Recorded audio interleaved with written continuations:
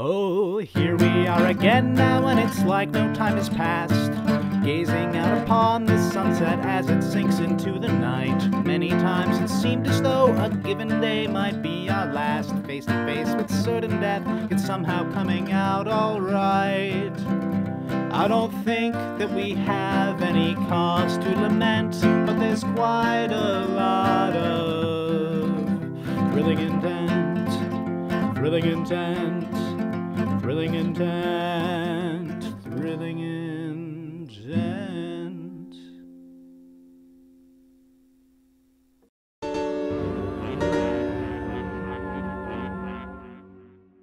Last we checked in on everyone, it was currently raining, and you guys are now stuck with a slowly statuefying Mercedes. So, you scan the horizon and you actually manage to discover a part of the palace that wasn't completely flattened by the tower fall. It still seems to be standing in relatively good order, and Marcus, you actually recognize this wing to a certain degree. So, you decided to turn and run towards that. You approach the palace running over this big open field. What were once well-kept grasslands are now sort of overgrown, interspersed with various levels of gross dust, this sand-like material that seems to compose the tower. This area's fallen to disrepair, but the weeds are having a really hard time overtaking whatever this almost fine powdery material is. You approach the wall of the palace and find one of its side entryways. The doors blown clean off their hinges by what appears to be an explosion of the same sand. They lie a short distance into the palace, almost discarded. Marcus, you recognize this place. This is the side entrance. You came in here once or twice on your way to the servants' quarters. This is mostly an area reserved for curiosities, areas for members of the public to visit. Those, of course, of a high enough caste. This is surreal to see. Okay. So, do I recall correctly that this is, like, within the substance of the tower or something? So this is like, it's a little distance away from the tower. It wasn't flattened by its impact, is the best way to describe it. Mm-hmm. It's almost connected to the tower to a certain extent, the back side of it, which appears to have flattened the remainder of the palace. But this itself seems to be a freestanding structure, is the best description I've got. Wow, this is nice. Yeah, this is exactly how I remember it as a kid, except for the ruin and rubble. You're familiar with this then? You could say that. Yeah. Yes. Not this part of the palace so much, but I've been through here at least once and heard about it other times. It's no big deal. I used to work here. We don't have to get into it. Mercy looks at this part of the castle and remembers that this would have been the servant's side and looks back at Marcus. I'm sorry. Don't be. Also, I think that this isn't quite the servants' area, but I guess it would be probably in the same section of the palace. This is the entrance that your father brought you through. Gotcha. Well, what do you say we get into it? That would be nice. That sounds good. Thank you. Good. Let's go. How's everybody feeling, Marcus? Are you tired? Gregor, are you tense? Mercy, do you need any, oil or something? I don't know. Honestly, oil might not be a terrible idea. It burns quite well. Have oil? I have a lot of things. We've got a very greasy mage with us. Oh my god, Gregor, you're right. We have unlimited oil. We could probably wring some out of her hair. Oh my gosh. Or her sweatpants. I feel like I have done nothing to deserve this over the last 10 to 15 minutes. Did you shower in the last 10 to 15 minutes? Yes, it's raining! I don't know where this hostilities come from. Inian, you look lovely. Thank you. But you smell. Thank you for the bickering. It's helping to take the fever dream edge off of this experience for me. Just as planned. Holy crap. So yeah, you all come forwards and you enter the palace. And Harlock, I am very tired. It's been, for me, one extremely long, extremely bad day. Well, if it makes you feel any better, I have an idea. Yeah? So, like, this is a really big backpack I have, right? Like, really big. And I think you could fit in it, Oh, I could definitely fit in that backpack. but I probably couldn't carry you. So I'm thinking that we put it on Mercy, Okay. and Mercy carries you so you can take a nap. Oh, that's... Huh. I've been thinking about this all day. Have you really? Harlock, I'm touched. Is your backpack fireproof? Relatively, actually. Wait, why does it need to be fireproof, Gregor? Well, Mercy, right? Oh, right. Sorry, I forget you're a little on fire sometimes. Mercy. Yeah, so it'd be a nice warm pocket. Well, is- Incredibly tempting. to be fair, thanks to the rain, I'm not nearly as warm. Oh, right. Are you all right, Mercy? Well, she gestures to herself, and you see that at least one of her legs is basically walking with, like, being dragged. It does not bend right now, and she's having a lot of difficulty moving her arms, and you see that a lot of the heat, or at least the orange patches, are very dim, and even her hair is, like, looking not nearly as vibrant. This just so happens with water in general. It's whenever you Right. cool heated metal. Wait, Yep, that needs oil. what do you drink? Well, I can partake in water and things like that, but it's more of from the outside It's because the outside water, not the inside water that gets you. precisely. I know that sounds Yeah. ridiculous. No, it doesn't. It does not at all. What do you do when you need a bath? I mean, you can probably burn the grime off, right? That's more or less what I do. But if if I want to feel special and I want to have a nice bubble bath, I kind of don't get to. So you know, I'm so sorry. Oh, fire bath sounds way better. Yeah, note to self, try and create fire bubble bath. Yeah, we'll do it with lava. With no, that's a great idea, yeah.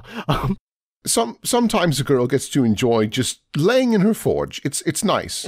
Oh, that does sound nice. Like nice and cozy and warm. Oh yes, quite. And best part, I can work while I'm in there. It's very nice. Okay, that seems to defeat the purpose of relaxation and rest, but you do you.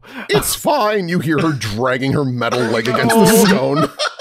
You So I think I'm going to pass on that nap for now, Harlock, but I'll keep that in mind because there's a very real chance I will pass out on my feet at some point. Okay, well, don't walk into this obviously trapped area. I'm happy to help wherever. Where are you going?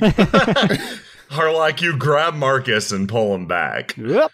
You Look, I've been here before. I'm pretty sure there were not any traps. I'm You- pretty sure. you take a look around, and as your eyes scan this sort of desolate, like, corridor, the entire place seems, obviously, covered in rubble, relatively quiet, almost worryingly so. As you're moving along, the sounds of your conversation manage to sort of liven up the area, but as the silence sets in, as you struggle to listen for some sort of mechanism, trap, etc., some sort of monster in here, the deafening silence sort of sets in. This palace is completely abandoned. You can feel it almost oozing from the air. No one's been in here for at least, like, I don't know. Can't quite tell how long, but life has abandoned this place. Marcus, it's a far cry from the place you used to visit. Yeah, no, this is kind of really, really, really weird for me, guys. So there's no sign of life whatsoever? There's none. Inian speaks up. I'd actually like to make a suggestion. I think we should rest. I think we should all just take a rest in here, like Just a nap, kind of thing? just a nap. It seems quiet. We can- Seems safe. We can take turns, like, standing on guard and stuff. Like, yeah. Are we sure it's safe to do that? I mean, what else are we gonna do? As safe as it could be, I think. Outside isn't safe because Thrain hates Mercy. And further outside isn't safe because whatever comes out of the tower is probably going to want to destroy us and paste us to the floor. The things to consider as well is while we're in here, we haven't done a full surveillance yet, but We seem to be alone, and as long as we remain quiet, it should remain that way. And besides, if we did try to make a run for it, even in the rain, if the bell rings again, we are not getting away from that. That's what I think too. There should be several different rooms in this area. What if we choose one of them to rest up in, maybe do all we can to close off the entrance and station somebody as, like, to keep watch? I think that's about as safe as we can make it. I think you're right. If anything saw us go in here, it probably would have come after us. Yeah. And Precisely. it really doesn't look like there's anything that's been in here. There aren't any, like, footprints in the dust or signs of any sort of activity. No. Yeah, this place looks utterly dead. Yeah, no ominous gashes is the big thing. Oh, thank God. That's I was hoping what's for really some done ominous it. gashes. Why Well, did you hope for that? That's bad. That means there's something there. That means there's something there that can gouge stone with its fucking hands and or weaponry. There's always going to be something that can gouge stone with its hands and or I weaponry. know that. I can do that. Yeah, I can too. Do you want some ominous gouges? No, I wouldn't want you to waste your energy. I would. Don't I do would it for like. me. I'd actually like to ask you not to, because that would kind of make me feel a little guilty. Oh, so you don't want to break everything around here. Not really. That's fair. I mean, kind of, but also kind of not really. It's already all jacked up. Yeah, maybe it's salvageable. Yeah, maybe it is. I'm just a rock farmer, not a rock worker, but I'm sure there's overlap. patch this up with some, rock. No, we're following up on Mercy's question. I'm sorry, rock farmer? Well, former rock farmer. Oh, well, that answers everything. Yes. No, I feel like that. Glad to get you up to speed, Mercy. No, All right, let's go. I think the wine cellar's nearby. Oh, you want to get drunk at a time like this? No, I don't want to get drunk. I want a nice red wine nightcap to a very long, very bad day. I don't want to get inebriated. I want what I deserve, which is to treat myself. Is there Somebody of your weight must get drunk in about, 2 sips? Yeah. Is there I've also lost a fair amount of blood, so maybe just one. Is there a water cellar instead? No. There's probably at least some water in there, though. There's water outside. There's also vintaged grape juice, I think, if you just want something non-alcoholic. That could give me the sugar energy boost I need. Is that what you run on? Here we are. You come into the wine cellar. It's this honestly overly gaudy, like it's a place of collected alcohols, overly gaudy. All of them are placed inside glass cases. There's some sort of ominous pulsating substance on the far side of the room, but you ignore that and instead decide to focus on the wine. I don't recognize the pulsating presence. You don't recognize that pulsating presence. Okay. Well, this is nice wine, though. My attention is very much pulled to the wine. So, now that no one can casually stroll away from my slow hobbling, what is a rock farmer? I am. Oh, Tannhauser's too good for rock farmers? No! Well, I don't know. I don't know what it is. No, I'm with her. It's exactly what it sounds like. Come No. on, it's not... Yes. Do you mean mining? No, one who grows rocks in soil. You do not grow a rock. Where do you think Not with rocks that come from? attitude. Yes, Gregor, thank you. You would know best. I shouldn't be talking all over your expertise. Yeah, I think I told this story a long time ago. But basically, yeah, before I came an outrider and before my parents died, we were all rock farmers. We'd dig up rocks, we'd put rocks in the ground, we'd move the rocks. What? See, I was a kid, so I was... Actually, now I'm interested. How did you turn a profit doing this? We were super poor. Just like everybody. Well, sure. I mean, most farmers are. It's kind of an unsustainable way of life, the way it's usually set up. But, did people buy your rocks? Did you go to a farmer's market and sell your rocks? Why have I never questioned this before? This has been brought up and it was never questioned. No, not once. I mean, I've learned not to question everything here. you think your average Joe is just gonna buy rocks? No. Well, I mean, some people must need rocks for something, right? Oh yeah, look at all the rocks they used to make this place. I mean, Probably some yeah. rich rock Yeah, farmer. a ton of rocks. Are you talking about bricks? These are actually stone blocks. Stones are rocks, Mercy. Some other parts of the palace are made of brick. Mercy claps her hands together and is like processing how to talk to children right now. Oh no. You know what? That's super swell. That's great. I learned a lot today. Thank you for sharing that. It wasn't that great. We were very poor, and my family died. Gregor, I'm sorry, Gregor. I'm very sorry.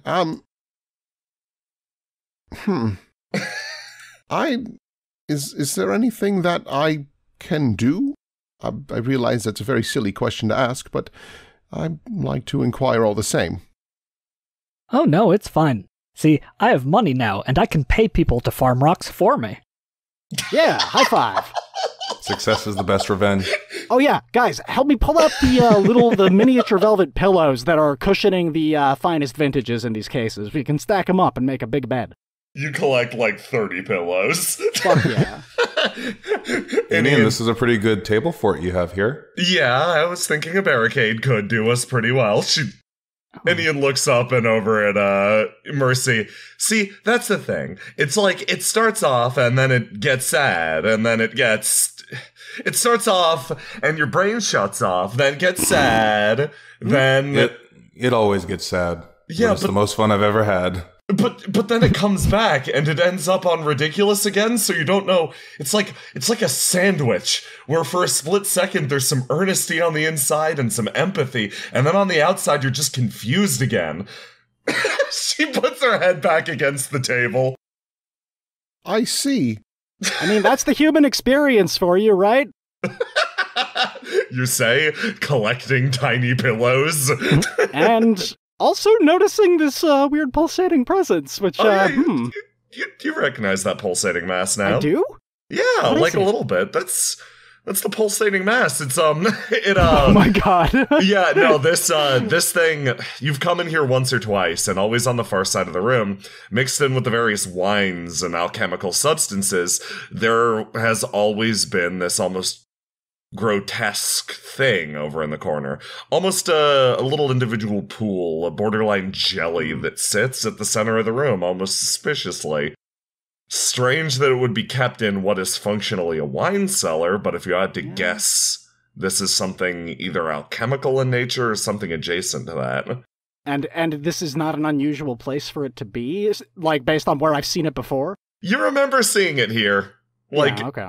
You looked across the room and you're like, ew, that looks gross. Why is there a big jelly in the room? And now that you're like, it's not like was this I ever is... warned about it in any way, or No. like just okay? Yeah, Well, no, that's fine. If it's just the pulsating mass, then that's fine. I thought it was some other weird new pulsating mass. No, you were warned basically that if you broke anything in this room, you would be paying for it for the rest of your life. Marcus breaks a bottle casually.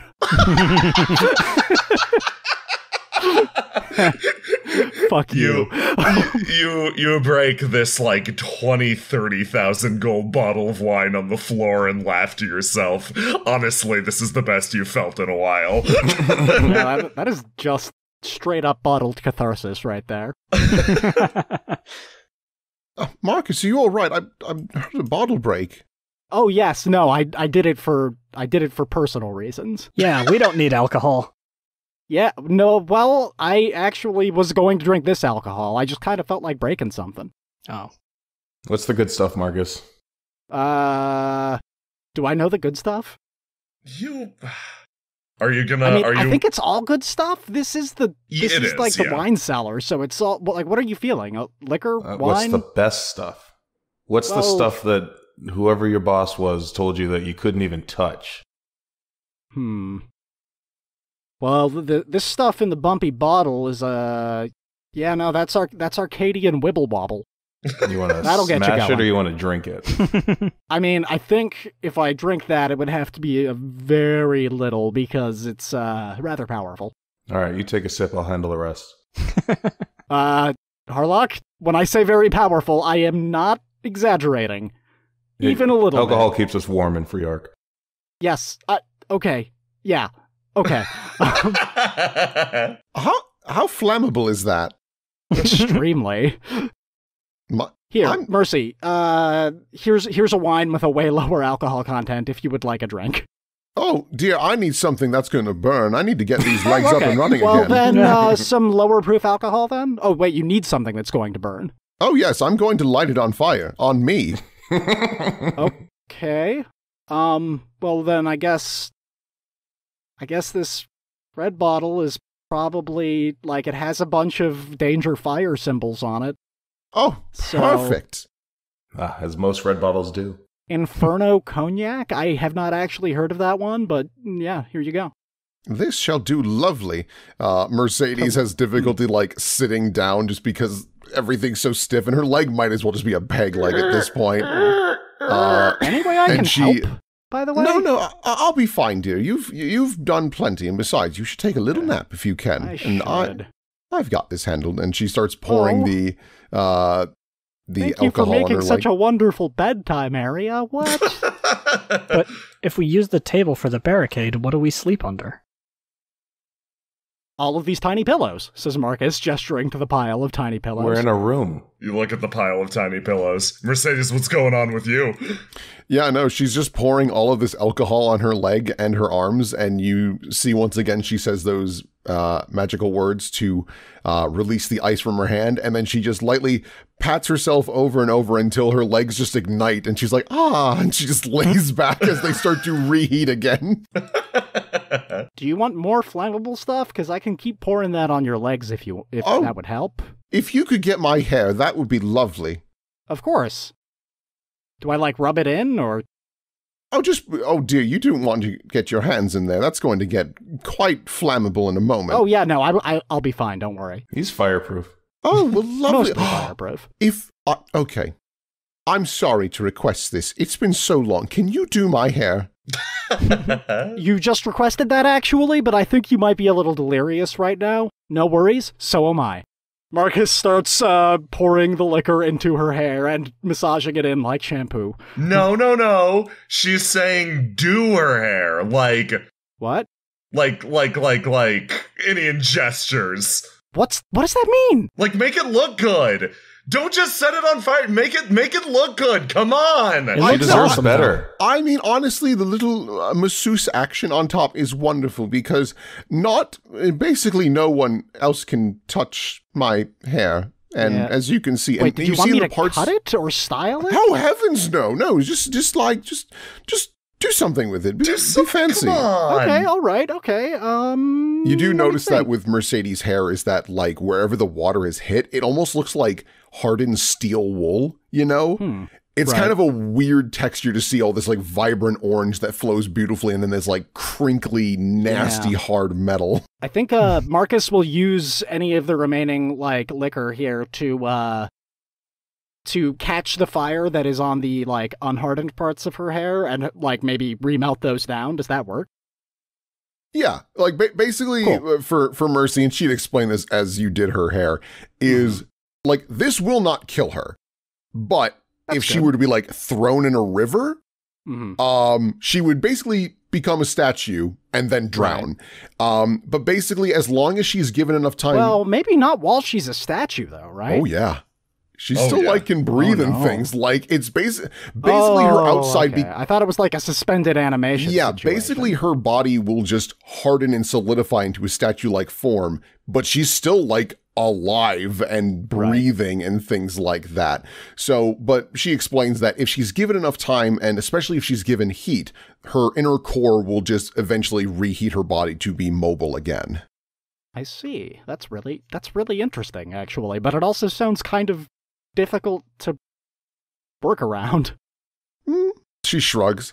It does take some getting used to because we forge ASMR. We don't start off like this. Heavens, I pity the mother. But but over time we begin to become more like this, and she gestures to her hair and then to her hands. Until eventually we're basically just pure liquid heated metal. Honestly, it's a uniquely gorgeous look. Thank you. Totally, yeah. And I think I have all of the kinks worked out of your hair here. Marcus is like using his fingers as a comb. So, And let me see if I can't like sweep that into some sort of nice coiffed updo.